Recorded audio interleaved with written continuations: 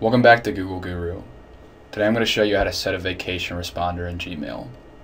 So this is great for any time that you're going to be out of the office, or obviously if you're going to be on vacation. So to set this up, we'll click on the settings gear at the top right corner of your screen, and then scroll down to settings.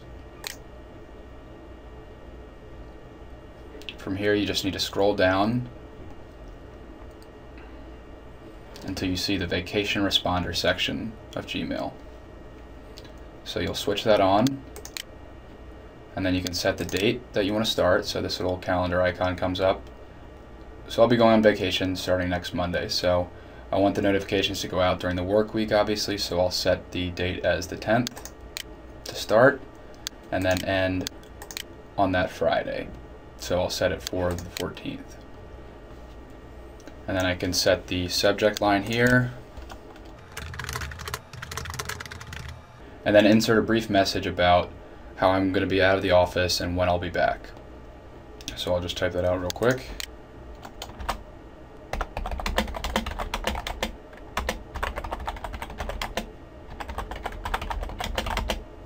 Okay, and that's pretty much all you need to do. You can just leave that brief message about when you'll be back and how people can reach you if there's something important that they need to talk to you about. So then you can specify if you want this to go to everyone in your address book or just people in your organization. So I'm just going to select this for everybody, and then when I'm done I'll save my changes. So that's how you set up a vacation responder in Gmail. It's a pretty simple thing to do, but I think it's something that is relevant for just about anybody that's using Gmail, and it can give people a polite response if you know you're not going to be able to respond to their emails for a while.